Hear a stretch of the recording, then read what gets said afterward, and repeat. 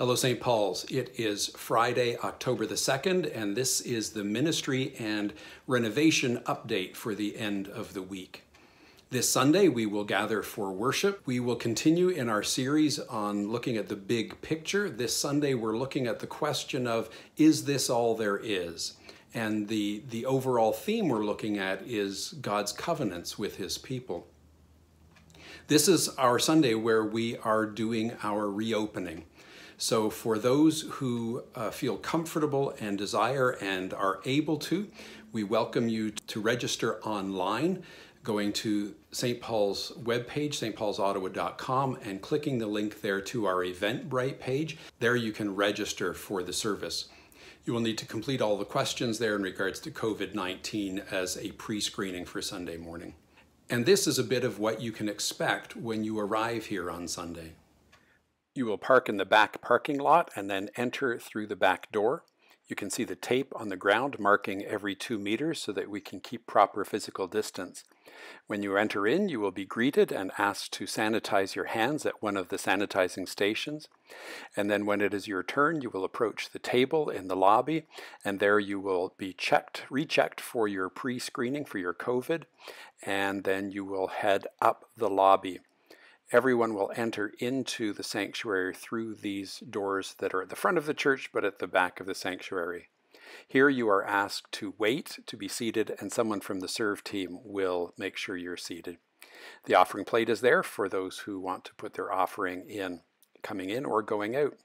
And you can see we have the seating taped off where you are not to sit so that we can maintain a good and proper physical distance in the sanctuary. On Sunday, we will celebrate Holy Communion, and we have procured these little self-contained communion cups to be able to do that in a physically distant sort of way. These will be placed in all of the pews well in advance of your arrival on Sunday morning, and so they will be there ready for you when you come in. Now, I'm doing this video because we used these at our last communion service for just those who were in the building, that is the worship team and the tech team, and there were a couple of people that had a little bit of difficulty with them, so I just want to run through that fairly quickly with you. You'll see that there is a little tab down at this end, and there are 2 bits to the tab. The top bit is clear, and you can see that there is a clear top tab, and that's what you want to get first. And you pull that clear top tab, and underneath you will find that there is a little wafer. It is not gluten-free. Unfortunately, they didn't have that available to us. So if you need gluten-free, please bring your own. And when that is eaten, the other tab, the larger tab, you take and pull that. But I would encourage you to hold it more by the edges, because if you hold it in the middle, it may make a mess, because there is a bit of a fight in getting that open. So you just slowly and carefully pull that tab back, and then you can drink, and we can celebrate together. A reminder that we will also continue to do our live stream service, so 10:30 a.m. on Sunday morning, as we have been doing throughout this time. That is when the live stream will be. And this is what the building looks like today. We come from the lobby and move in towards and through the new door into the nursery space that has been brightened up greatly. And it has some artwork and fine little touches on the walls now.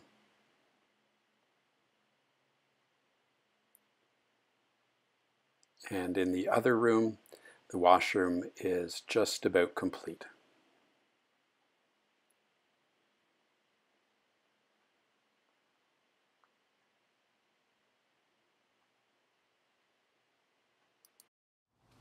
We move from the lobby again into the new family space. Obviously, there's still some work to be done here, but I love the color of that wall. Coming into the hall, we can see that much of the work is now done. The floor is in, the ceiling is in, many of the wood features are in, including the new barn doors for the kitchen that close off the counter space. It is a real joy to be in this room. The space is just, it's comfortable and it's joyful with the amount of light that comes in. Many thanks to Reg for all the work he has done, and to Kathy Patrick for much of the design work as well. The Lord bless you and keep you.